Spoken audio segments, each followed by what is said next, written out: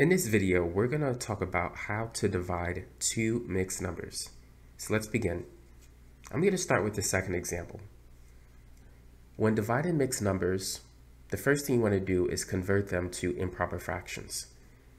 So first, let's rewrite the denominator, 8. Next, we're going to multiply the whole number by the denominator and then add the numerator. 9 times 8 is 72 plus 5, that's 77. Let's do the same for the second fraction. Let's rewrite the denominator, and then 2 times 4 is 8 plus 3, that is 11. So now we're dividing two fractions. To convert this division problem to a multiplication problem, you want to use the expression keep, change, flip. That is, keep the first fraction the same, change division to multiplication, and then flip the second fraction. So now before we multiply across, we want to see if there's anything we could cancel. 77 is 7 times 11. 8 is 4 times 2. 4, we can write that as 4 times 1. And 11, I'm going to write that as 11 times 1. So notice that we could cancel an 11 and we could cancel a 4. So now we can multiply across. We have 7 times 1, which is 7. 2 times 1 is 2. Now, 7 over 2, we want to write that as a mixed number. What is the highest multiple of 2 under 7? That's going to be 6. So I'm going to break up 7 over 2 into 6 over 2 plus 1 over 2. 6 divided by 2 is 3, and so we have 3 plus a half. When you have a whole number plus a fraction, you can write it as a mixed number. So that's 3 and 1/2. That is the answer. So that's how you could divide two mixed numbers together. You want to convert the mixed numbers into improper fractions, change the division problem to a multiplication problem using keep, change, flip, cancel any common factors if possible, and then if you have the answer as an improper fraction, convert it back to a mixed number.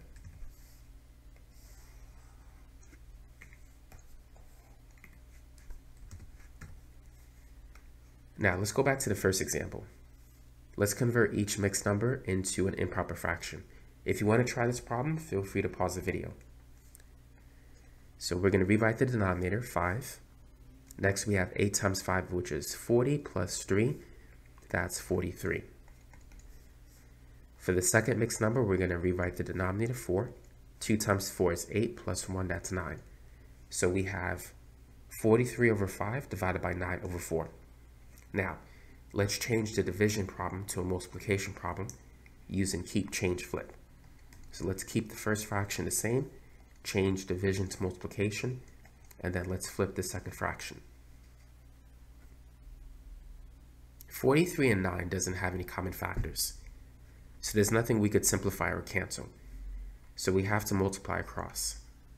43 times 4. 40 times 4 is 160 because 4 times 4 is 16. So when you add the 0, that's 160. 3 times 4 is 12. 160 plus 12 is 172. 5 times 9 is 45. So we have this. Now, how many times does 45 go into 172? Or what's the highest multiple of 45 under 172? That is going to be 135.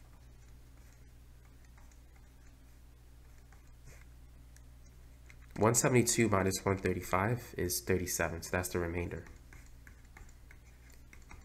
45 goes into 172 3 times. 135 divided by 45 is 3. So we get 3 plus 37 over 45, and we can write that as 3 37 over 45. That's going to be the answer for this problem. It's a lot harder than the second one, as you could see.